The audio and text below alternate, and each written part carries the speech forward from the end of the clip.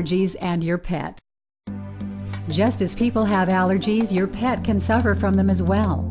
An allergy is an abnormal response by the body's immune system in reaction to an allergen.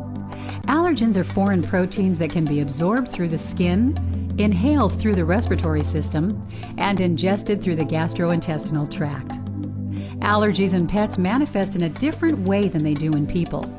In people, the primary signs of an allergy are runny nose, sneezing, coughing. In pets, the most common allergy symptoms are associated with the skin. Allergies are an inherited condition that often begin when pets are young, around 1 to 3 years of age. Your pet may experience seasonal allergies initially, but often the allergy period extends and may become year-round as your pet ages. Allergy-related skin reactions are characterized by redness and itching, particularly involving the face, ears, feet, armpits, and abdomen.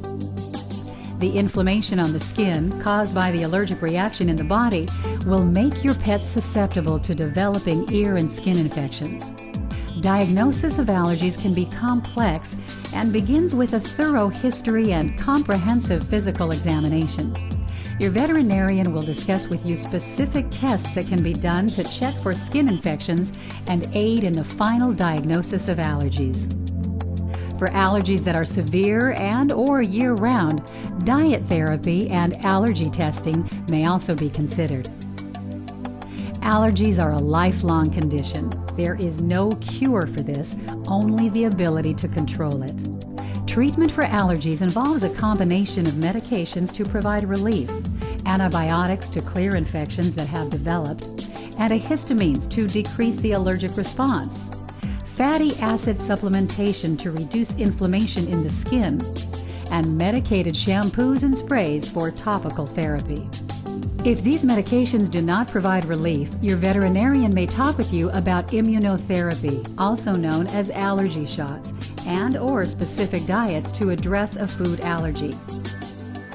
Be sure to contact your veterinarian if your pet's condition is not improving. Allergies can be challenging to treat.